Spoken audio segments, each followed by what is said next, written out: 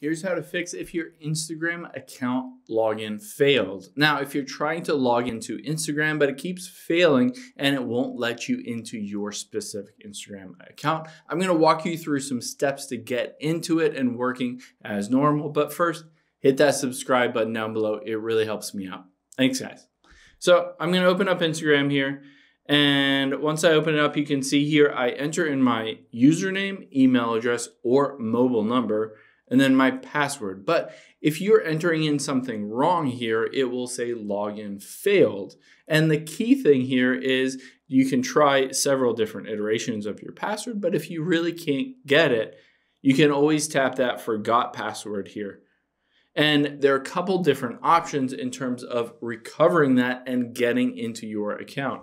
So here it says find your account either through your username, your email address, or at the bottom it says search by mobile number instead. So I'm just going to type in my username here. You can type in your email address, you can type in your phone number, whichever you want, and then I'm going to hit find account.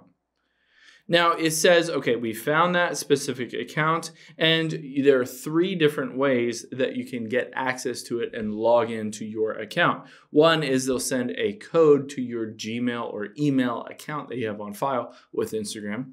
The second option is they will send a text message to your specific phone number that you have associated with Instagram. Or the third is just enter in the password, but I assume that you forgot that password or don't know it. So you can choose one of these. At the bottom, it says no longer have access to these. You can tap that, and it will pop up with this thing saying choose a way to recover your account. And it says use your phone number or email address. Of course, if you have either one of these, just get that code sent to your phone or to your email. But if you don't, you can hit at the bottom, try another way. And then it will bring up a help page. Now, if you go down here, it says if you change your phone number or your email address, you can access all of that. And you can see at the very bottom, if you need help logging into Instagram, you can tap on that and you can say recover your Instagram password and basically go through these. If you're not able to reset your password, visit this page. And then you can go through this and I forgot my password.